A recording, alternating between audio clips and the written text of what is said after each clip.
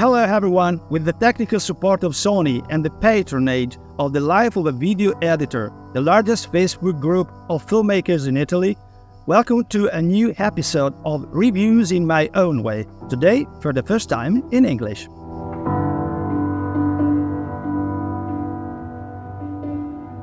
Today, as often happens, we will see my irreplaceable Sony A1 at work, coupled with products that I'm sure will arouse your interest.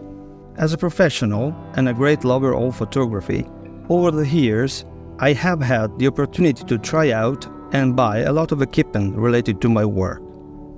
I have always had a particular fondness for lenses.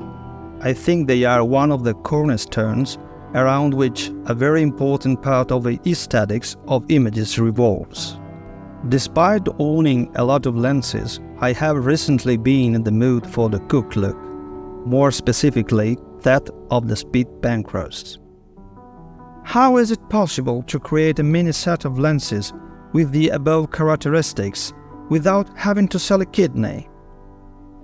Many years of research and tests have introduced me to photographic lenses with similar look. I'd like to open a parenthesis. I love disassembling and repairing lenses. I know very well the limitation of vintage photographic lenses, especially for video use. In fact, especially for the most exclusive and sought-after lenses, many have opted for the rehousing way, but it's still a rather costly option. So, how to do it? Many lenses produced in the past by a very famous German company are very reminiscent of the famous Cooke look, but the problem I just mentioned still remains. Many will have already realized that I'm talking about Meyer Optik Görlitz. Some people will turn up their noses hearing this name, and I will explain why in a moment.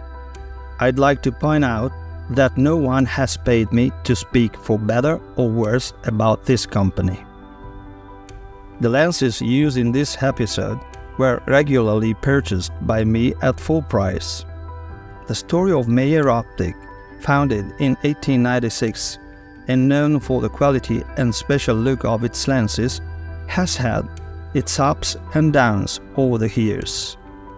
After years of oblivion, in 2015, Net SE and Global BV, the brand's new owners, launched a successful Kickstarter campaign for a new Trioplan 50mm 2.9. In 2018, the company filed for bankruptcy, and everyone who invested in the Kickstarter campaign literally lost their money. In the same year, the brand was bought by the current owner, OPC Optics, who, with great effort, tried to put a new, completely redesigned line into production, knowing that they had to fight against the bad reputation inherited from the previous management.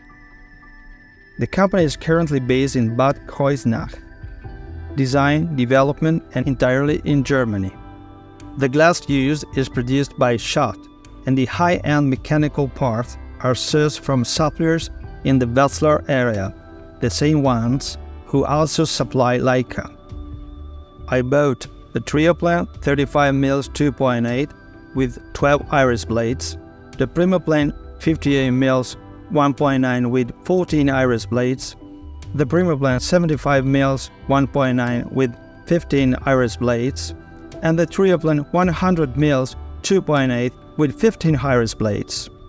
Meyer Optik has other focal lengths in its catalog, all produced with a huge variety of mounts for all needs.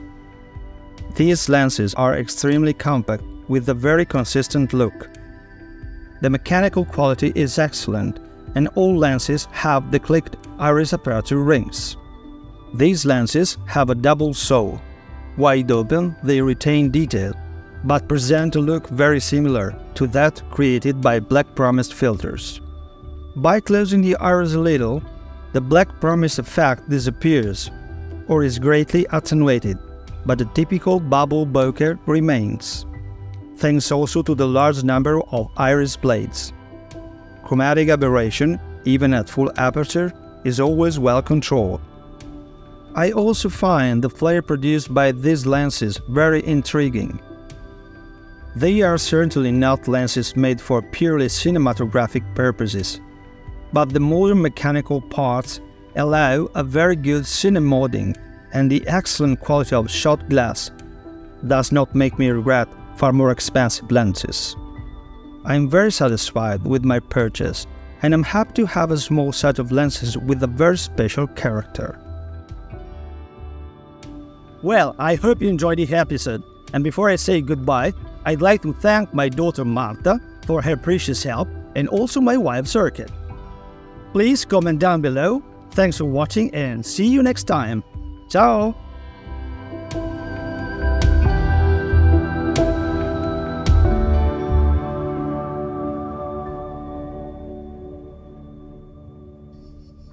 Too hot in Italy.